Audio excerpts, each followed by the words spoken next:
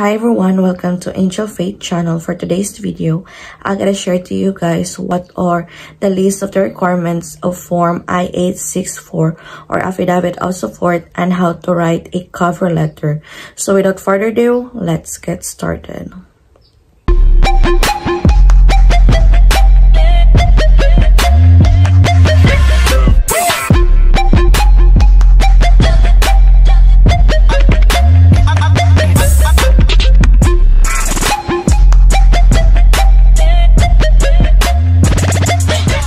This is the format of my cover letter. You're feel free to copy it, just replace it with your information. Before anything else, for your information, all the personal information that we are going to use in this letter is from our husband, who is our petitioner or sponsor for our affidavit of support. Let me read the cover letter for you. Name of the husband or the petitioner, address of the husband, contact number of the husband, date when we wrote this letter, United States of Department of Homeland Security, U.S. Citizenship and Immigration Services, attention FBAS 131, South Dearborn, 3rd floor, Chicago, Illinois 60603. 5517. So this is the address where I send my application. For your information, the addresses that we are going to use, it depends on our preferred courier. Check the description box for the addresses information. I use this address because I send mine in FedEx.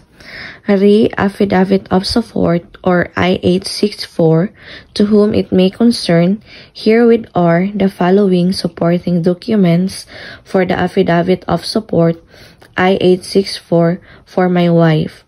Please put the full name of your wife over here for your reference.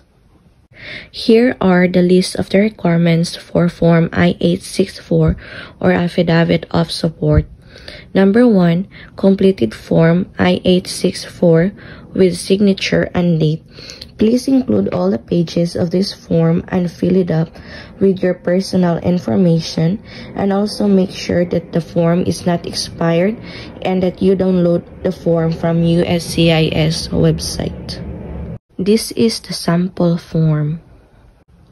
Number 2, copies of the following financial documents. Submit a 3 years recent of your tax return transcript and a 3 years recent of your Form W-2. Some of you are wondering why mine here is year 2019. It's because I submit my application last year 2020. This is the sample of a tax return transcript and a W-2.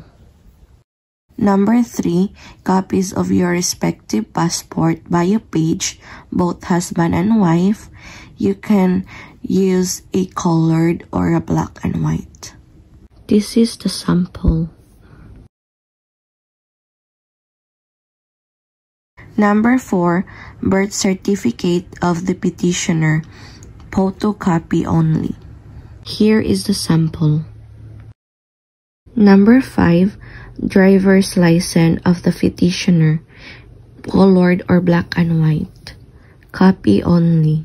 This is the sample.